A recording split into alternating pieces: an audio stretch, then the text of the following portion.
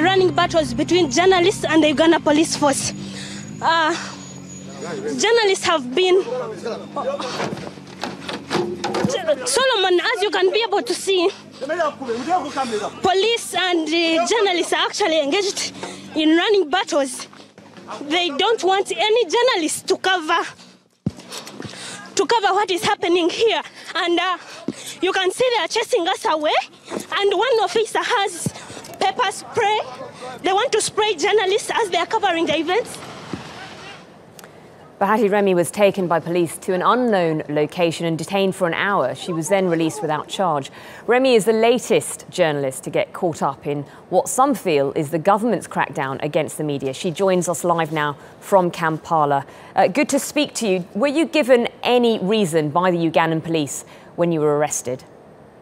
Not really, because I was arrested on Tuesday while covering Dr. Kanokiza Besigye, one of the opposition leaders in Uganda who also contested against President Yoweri Museveni in the 2016 presidential elections.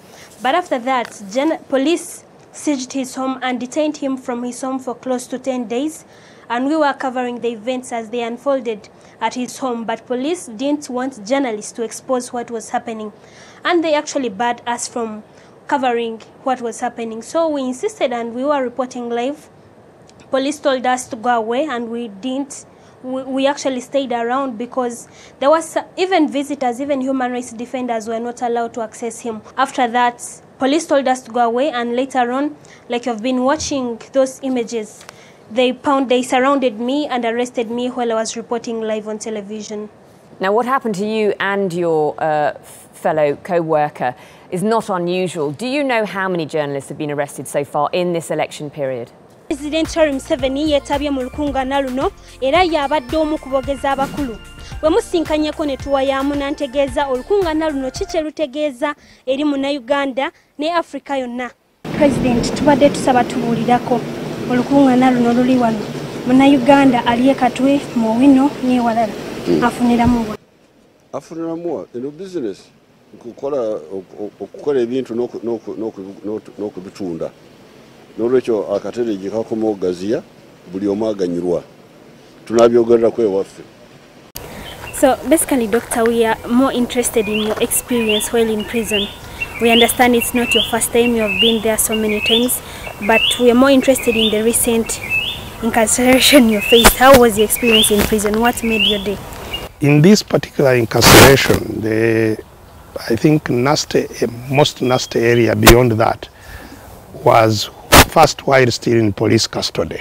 On the second night, something that was not good was planned because all power went off. I was in total darkness in the cell, and someone who was masked came to my cell, outside my cell, for intentions that I still hold very suspicious.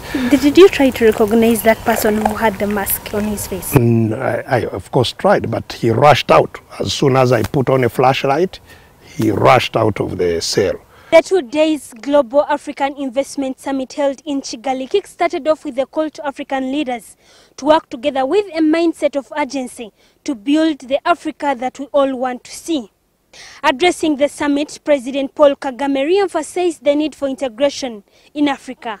By quantifying the benefits of integration compared to the status quo in terms of increased jobs, profits, trade volumes. I engaged some investors to get their opinion about investing in Africa.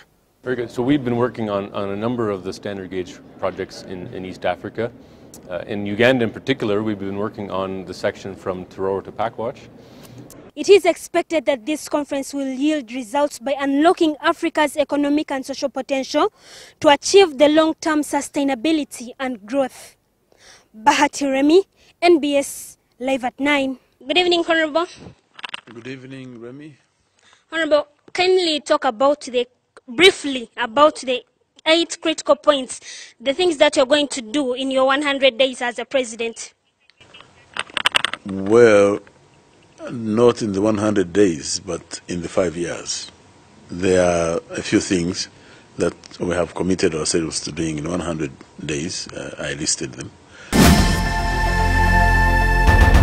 My colleague Remy Bahati has been out there in Jinja. Remy, a very good afternoon. What is the latest that we know? Will Charles Wesley Mumbere get bail, and if so, when? Good afternoon, Samson Kasumba. I'm here at the Jinja Chief Magistrate's Court, and behind me, just in that courtroom, the hearing of the case of the 160 royal guards of the king, and the king himself are appearing. But before we came to this courtroom, there was the hearing of the bail application of King Charles Wesley Mumbere, just right here, but in the High Court. The Pandora box was opened by the Deputy Chief Justice Stephen Kavuma. The Speaker of Parliament, Rebecca Kadaga, responded in a hard tone, and now the two arms of government are at loggerheads. The battle of relevance has dragged every corner of this country in hot soup, and wherever the weighing scale falls, we wait to see. Bahati Remmy, NBS, live at 9. Bahati Remmy has described it as opening a Pandora's box. But what does Agago North Member of Parliament and former leader of opposition, Ogengala Tigo, speak about the decision? Did the prisoners let you cook food for yourself? Yes, we are allowed to cook the food ourselves. You mean me personally? Well, no, I didn't. but we were preparing together with other prisoners and eating together. So what was your role basically? That is important. Well, at least getting the food there. But it's important that you eat together, because that is what ensures that whoever has cooked or done whatever is also happy to eat the food they have prepared. He is a man who has seen the worst in prison. However, his incarceration has not diminished his will. He says when he's freed, his defiance campaign will rise again. Bahati Remmy, NBS, live at 9. This is the Bomb Blast Memorial Center in Nairobi. It brings sad memories to the extent that Barack Obama had to lay a wreath because in 1998, Islamist militants simultaneously attacked U.S. embassies in Nairobi and Dar es Salaam and killed 12 Americans and over 200 Kenyans. Others were left with permanent injuries. From here, President Barack Obama and his counterpart Uhuru Kenyatta drove straight to State House to hold bilateral talks.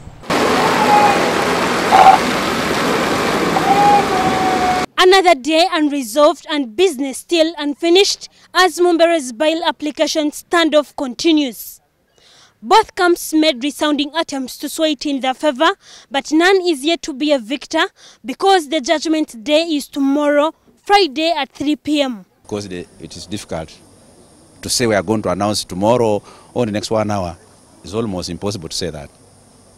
Well, that was the leader of opposition, Honorable Philip Wafula Gutu, and also the TDS spokesperson. We shall stage here in Bugolobi to wait until the white smoke comes out from the TDA conclave. For now, let me hand you over to Sean Chimoli for the continuation of Sunset News. Bahati Remmy, Bahati Remmy, Bahati Remmy, NBS, live at 9.